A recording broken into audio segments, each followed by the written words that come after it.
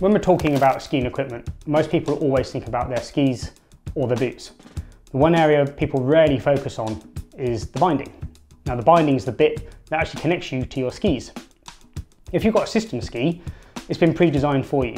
The binding comes with the ski as a package and you have no choice in the matter. But as you start progressing, and you might be looking at different types of skiing to do, we have 4 choices effectively. You have traditional Alpine style, like this one. You have a strong toe piece and a strong heel piece. Loads of safety features. That means if you do take a tumble, you release safely, but they're designed for the downhill. You have a lift up and then you have just about downhill performance. There is high ones in the market where you can put in like this one from Marker uses the Soul ID system, where you can use a touring boot or touring style boot within this binding, but they are really all about the downhill. Then we move into the touring market. Now the touring market is split up into 3 separate components.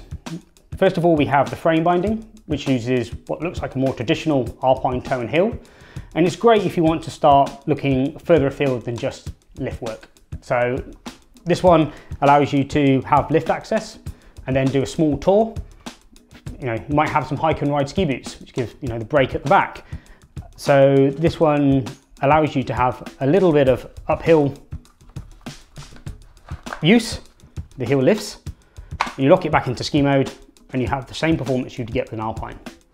These effectively come into 2 different categories, either the lightweight ones, which are predominantly plastic, or the heavyweight ones, which have normally magnesium or steel components, which tend to be a bit stronger for the more freeride focused.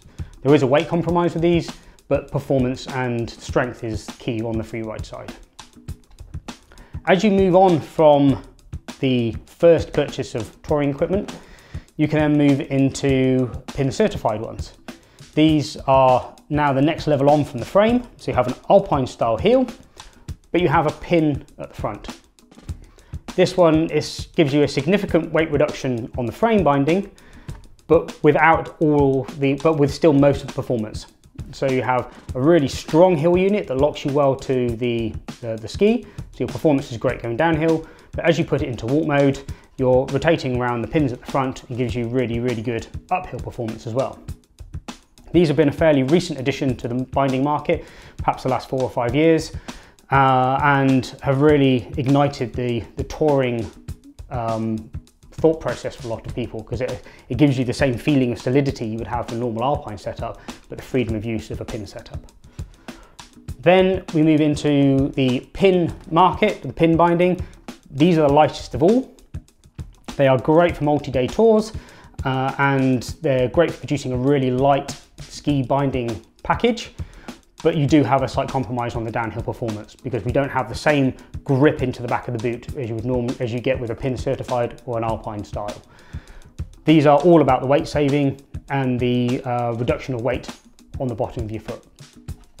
Now that might seem a really complicated group of bindings to look at. My suggestion would be go to your local Ellis Brigham store, pick up one in their catalogue and speak to their staff who've been well trained on all of these products.